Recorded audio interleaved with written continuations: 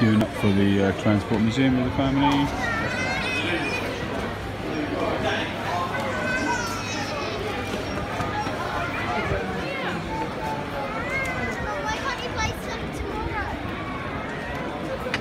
People like to see.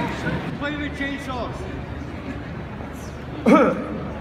So, for the finale of my show, I'm going to get on this unicycle here. Check it out. 1, 2, 3. Hop! Hoo! Hoo! Hoo! Hoo! Hoo! Oh, that's a big step. Sorry. Forgot to stretch.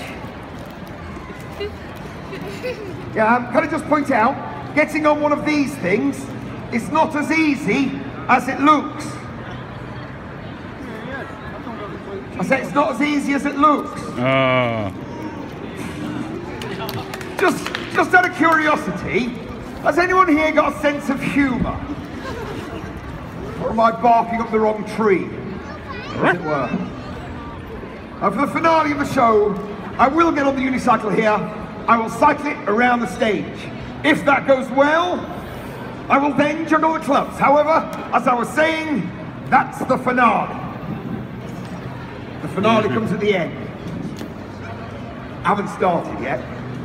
Hey everybody, it's the 20th of October 2016. I'm back indoors after our little day out at Covent Gardens. I didn't take very much video, as you can see, just a couple of minutes here and there, nothing major. It wasn't really a day for video, Tabakiana videoing. It was more to spend time with the kids, so I tried to keep off the phone as much as possible. I did smoke this pipe on the way though, but I have to say it wasn't really working for me outdoors because I think a bent pipe works better. It just holds and sits better, and this one has got quite a thick bit and not easy to clench, so I'm even thinking of sending it back and getting him to, I might do it myself even, but just to make that a bit thinner. But aside from that, it smokes very, very well. I have been smoking some Bob's chocolate. Anyway, so I wanted to show you a couple of bits that I bought there. Nothing major, really nothing major. And a package which has arrived.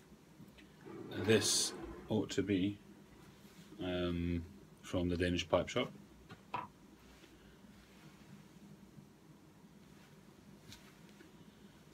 Christopher Smedley. Stunning knife. If you're in the market for a knife, you can do a lot worse than one of his knives.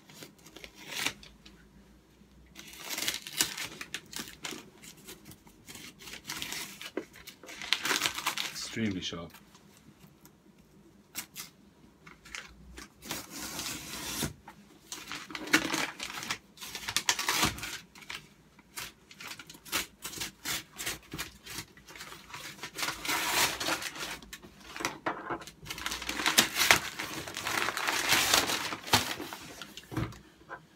Okay.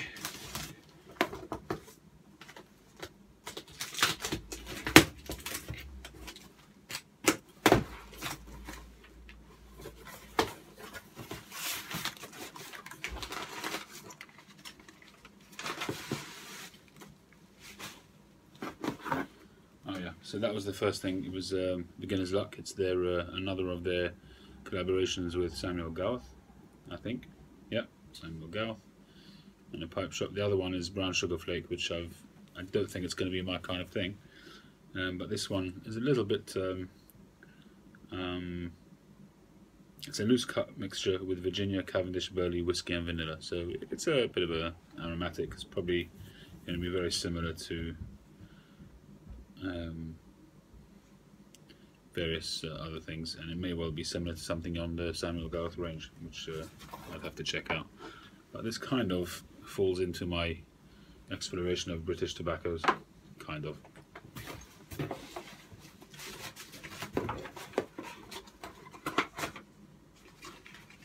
So that's, I bought 2 pipes. Pipe number 1 is a Dagner cob, which I've been meaning to get for a while, but it's not something I would have ordered on its own. It wouldn't have been worth the postage to order it from Denmark.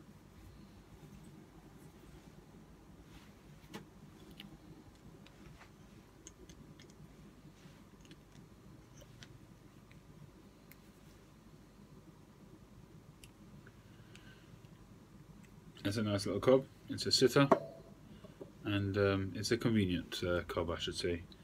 I would say that it's a nice one to have around when you're working. You just set it down whenever you like. It's lightweight. The bit is, I prefer a little bit of a thinner bit, so you can get it, you're not having to keep your teeth too far apart to clench on it. The draw, not as wide as it could be, but you know what, for a cob, for the money, fantastic. It's a good looker, a bit of a band. I love that darkened sort of colouring there on the bowl.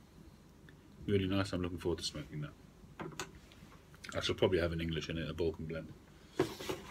I may well save that for the special reserve Seattle Pipe Club plum pudding, maybe.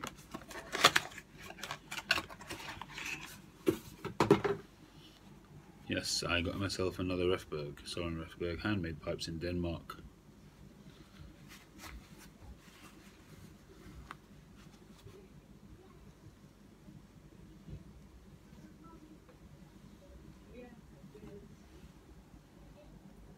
The main reason I went for this was that square shank. I'm a sucker for something different, but something functional and smokable. And Soren Refbjerg pipes are eminently smokable, really lightweight. I can see this is going to be a regular smoker of mine.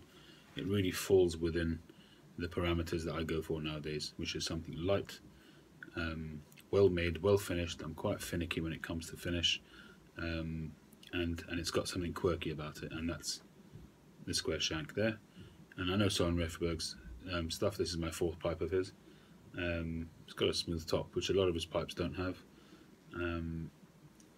This rustication is classical Refbjerg rustication.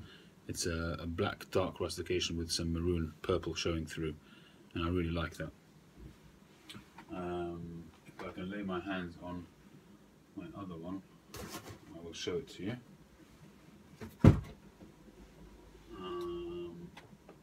Well, I can't lay my hands on it at this precise moment, the rusticated one, but this is the one you see quite often on my car journeys. This is a smooth bent billiard, fantastic pipe. Smokes very, very well. So there we have it.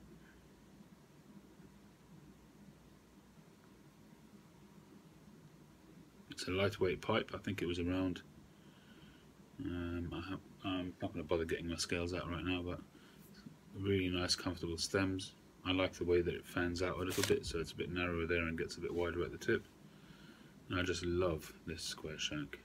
It's fantastic. I mean, it has the same kind of attraction as a diamond shaped shank. It's just something different. It's got some nice sort of edge to grab onto.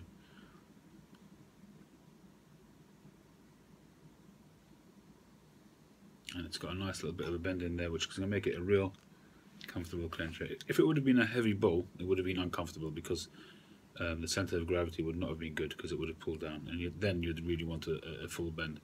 But because it's lightweight and there's a little bit of a bend on there, this will be a very comfortable smoker. I can tell that straight away. Good draw. Let me just have a look at the drill on that.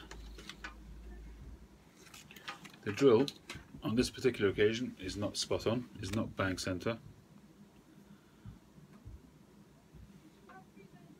But that's no issue, because this is far enough away from the drill hole, so it should be absolutely fine.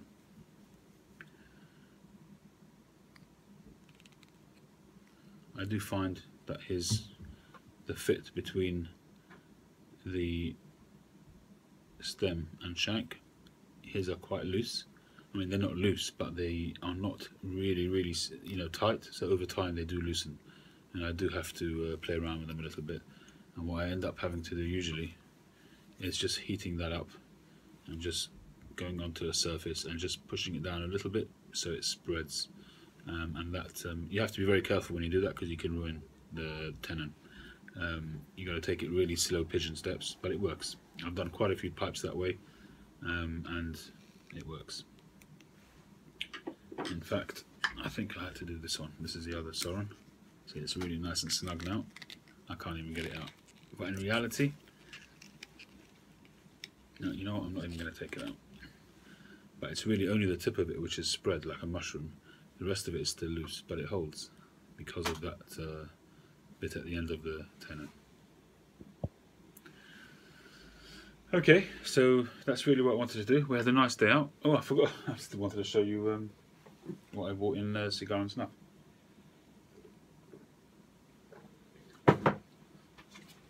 So what I bought in one of the stalls in the market was a new beanie, because I've lost my last one.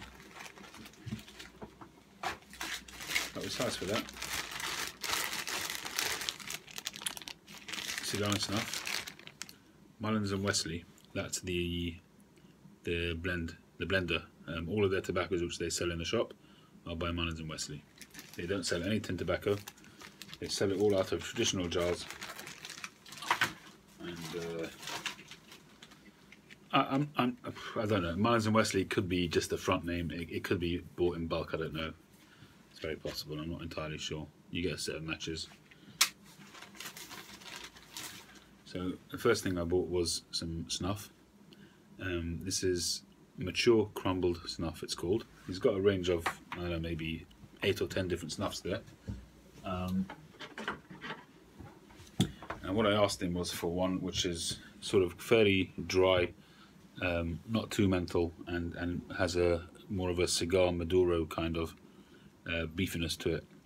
The one I'm using at the moment, I'm not a huge snuff snorter, if you like. The other one I've got, I bought in the Danish pipe shop about maybe a year ago, and it's really good. And it's got that, although it's got the menthol, it's also got that little bit of a cigar earthiness to it. And this is the other one I've got as well. This is bought recently from I don't remember, Black Swan, I think it is, which is a UK online tobacconist. It's quite nice, but it's pretty run of the mill. It's a menthol snuff, and it's just a bare basics snuff.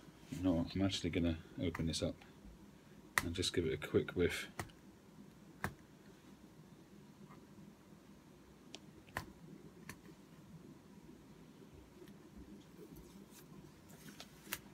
I don't know what crumbled snuff means. I've not come across that term before.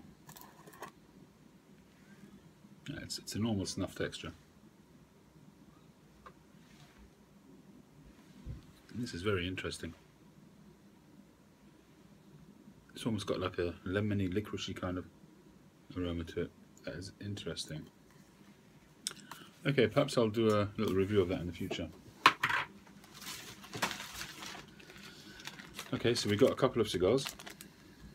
Nothing major. That's it. Just 2 cigars.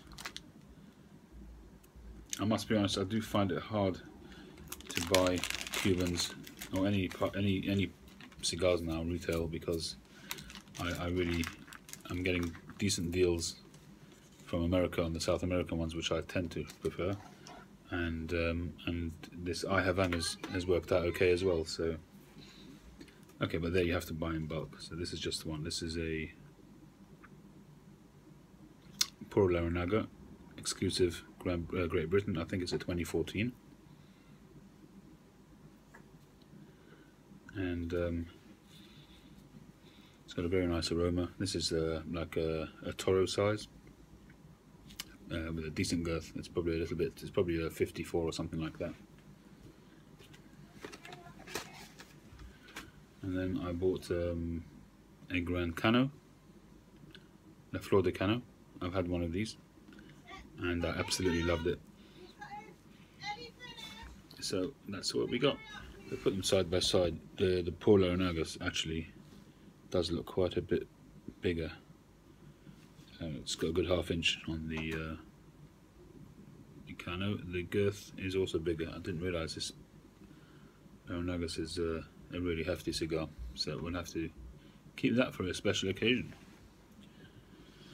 Okay, I hope you've enjoyed seeing those acquisitions and seeing a little bit of Covent Gardens, even though it was only a little bit. And I will catch you guys on the next one. And by the way, James Pottsville Piper, He sent me a message earlier that he was very close to pulling the trigger on that grizzly, and he didn't. So, well done, mate. Keep it up. Do not give in. Sorry, my finger's a little bit cocoa-y from my coffee. Have a good one. Catch you on the next one.